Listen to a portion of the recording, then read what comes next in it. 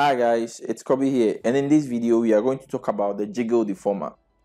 So just like any other deformer, you come to create deformer and you can find our Jiggle Deformer in here. You can also find it in the deformer menu in here as well. So what the Jiggle Deformer does is it basically adds secondary motion to your animations. So I'll use a basic primitive. Let me use just a cylinder as an example. And I'll actually set a basic keyframe, so I'll move it up and I'll set a keyframe. Then I'll bring it at frame 15. I'll bring it back down and I'll set a keyframe. So if I should play, this is just a basic animation I've done. But if I add the Jiggle Deformer to it, now let's play and see what happens. See, it gives it a secondary motion. Now it begins to bounce, give it that bouncy feel. So it basically give it that jiggly, I don't know, for it to sound a bit understanding. So it give it that jiggly feel to it. So basically that's what it does, not just position. So it can actually be rotation as well. So can actually come in here and clear the keyframe animation that I have in here. And now let me do rotation. So I'll disable the Jiggle Deformer and I'll set a keyframe on the banking in here. I'll come to frame 10 and I'll rotate it 180 and set another keyframe, and let's play and see what we have. The same way, something simple. But if I should enable the Jiggle Deformer and play, see, it gives us that secondary bounce, and it's basically using, I think, the points of the animation of the object. That's what helping it give it. So it applies to any secondary animation that you have. It could be deformers, it could be the scale, anything. So for deforming as well, like I can actually come, let me uncheck this one and let me add the bend deformer and make it a child of the cylinder. But this is important, the arrangement, because this Jiggle Deformer applies the animation. It sort of calculates your animation and now apply its effect. So it's very important that it always be the last in your hierarchy if you want it to affect like all your deformers or all the objects. But maybe, for instance, if you don't want it to affect the bend, you probably might let it be on top of the bend. But in this case, I want it to affect the bend, so I'll select the bend, come to object and say fit to object, so that like you get the animation. So now I can set a keyframe from here. Let me actually move it a bit. I think I should give it a bit of segment. Yeah. So, and I'll uncheck the Jiggle Deformer. This is important because the Jiggle Deformer calculates the animation and add its effect. Sometimes when you have it on and you're now trying to move things, it doesn't move because of the Jiggle Deformer. It's sort of still trying to calculate it. So it's always, if you are doing animation, uncheck it before, when you're about to play it, now you check it back. So I'll uncheck it and now I'll set a keyframe, bring it back to frame 10, and now I'll probably bring it back here again.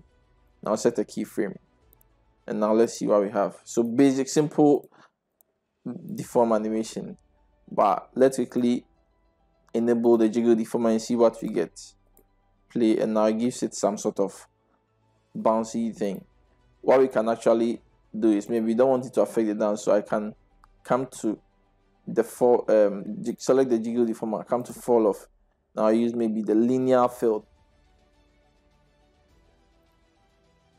I'll change its orientation or direction and I'll move it up for us to see what's going on. Move it up here and hope to have the better see. So it's affecting only the top.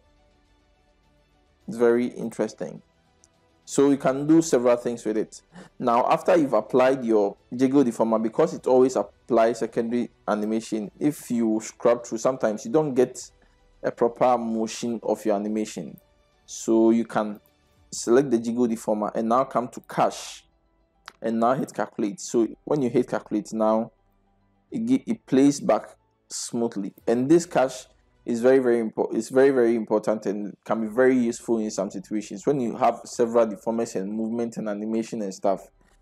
when you scrub through your timeline, the Jiggle Deformer sort of messes it up sometimes. So it's best when you cache it, so that when you scrub through, it makes it play smoothly and you can see the kind of animation you get in real time. Also, another interesting way of using the Jiggle Deformer, so I'll delete the Bend Deformer for now, we don't need it. And you see, it's still keeping it. I've deleted the Bend Deformer, but it's still keeping it, and that's because of the jiggle. If I should disable it, you see it goes back to its position. Now, another thing that, let me delete the linear field as well. Another thing we can use the field Jiggle Deformer to do is we can actually use forces to affect our object through the Jiggle Deformer. So for instance, I can actually come to simulate, right? And I can use the forces in here, some of them, to actually affect my object, which is very interesting in some cases. So let me use turbulence, and so I add turbulence. I'll select the Jiggle Deformer, and you can see in the tabs here we have forces. So now I can actually drag and drop the turbulence in here, and then I enable my Jiggle Deformer. It's still trying to calculate the old, so I move it back. Oh yeah, so one thing is actually it's still keeping the cache that we did. So remember, we cached the Bend Deformer, remember, so it's still having that cache. So you have to select the cache and empty cache, right? And now it should work. Yeah, so now it doesn't have it again. So what I'm going to do, so now with the Jiggle Deformer selected, I come to forces and I drag the turbulence, which is the force like I applied in my scene. I drag it in here and now enable the force. If I hit play, you can see it, but you won't see much. So let me actually add, I think there's enough details with the cylinder. So I'll now come to the turbulence and increase the strength. So maybe let me add it like 100 for it to be very visible. And let me play. You see what's happening. See that now the forces, which is typically affect particles or dynamics, is now affecting our regular object through the Jiggle Deformer. So it's really interesting. You can actually use it. So maybe increase the scale to 10. I mean, you can use other stuff to affect it. This is just to show you it can actually work. So you can see the Jiggle Deformer is actually making the forces affect our regular objects. So the Jiggle Deformer is really powerful tool you can use. You can play around with other forces as well. In here now you can set restrictions, so you probably can set restrictions where the Jiggle Deformer and stuff should affect. And you have your other controls, so now you can control the stiffness of the jig, like the object it's applying, as in the stiffness of the jiggleness, you know, how bouncy it is. You can control it. The drag also sort of basically add friction in the movement, so it sort of slows it down. It doesn't make it move like quick and all that. I mean, you can play around with this, see what you can come up with. So one of my favorite deformers, it's the Jiggle Deformer, and it's a lot that you can do with it. Thanks for watching, and I'll see you in the next one.